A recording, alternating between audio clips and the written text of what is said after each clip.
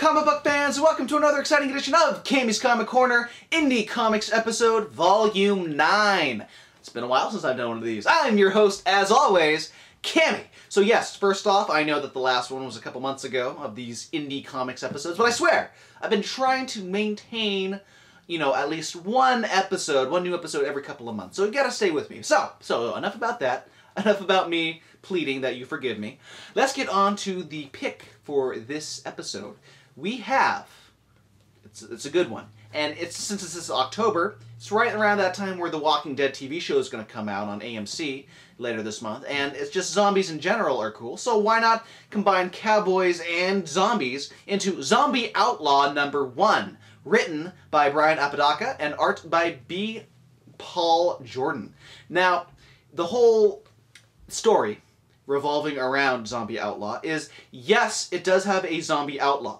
That's not false advertising. But in order to get to there, we got to go to the present day and learn about our surroundings in the story. We follow this sophomore, Matt Naismith, as he attends Irvine State University. And he's been paired up recently with this bitchin' hottie. Redhead, nice and muscular, just how I like him, named KT Delaney, and they are lab partners, and so, of course, like many stories where you're paired up with that hot lab partner, you can't talk to them. The words aren't coming to you. You don't know how to talk to girls. So what does Matt do? He goes to his resident advisor, Will Simmers. And Will is an experienced guy. He's that guy that you always go to if you have a problem, and it seems like he can help you solve it. So Matt goes to Will, and Will goes, "Oh, absolutely. Girl problems, no big deal. I can help you out. However, we got to do this one thing first. You got to help me." And so, Matt needing help, he goes, "Sure, absolutely, whatever you want."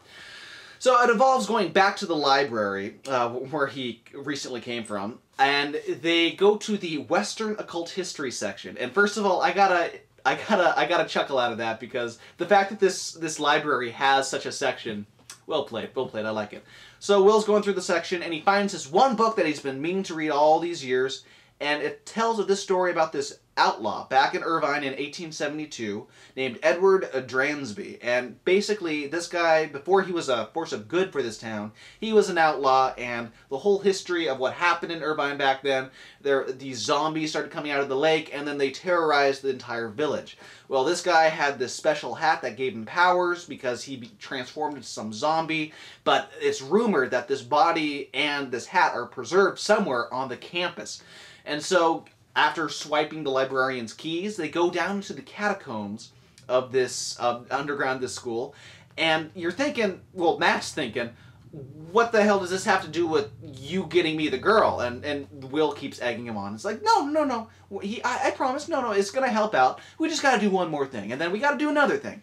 So going through these catacombs, it's like Indiana Jones, or looking for the lost, the lost warrior, and they come across this one tomb, and open it up. Sure enough, there is the zombie outlaw in the mummified flesh, hat and all. So Will is so excited, puts on the hat, says, "Look what I found, look at me, look at me."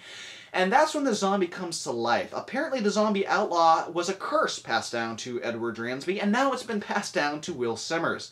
Will gets bitten, he transforms instantly, and Matt gets the hell out of there, as any rationally thinking person would.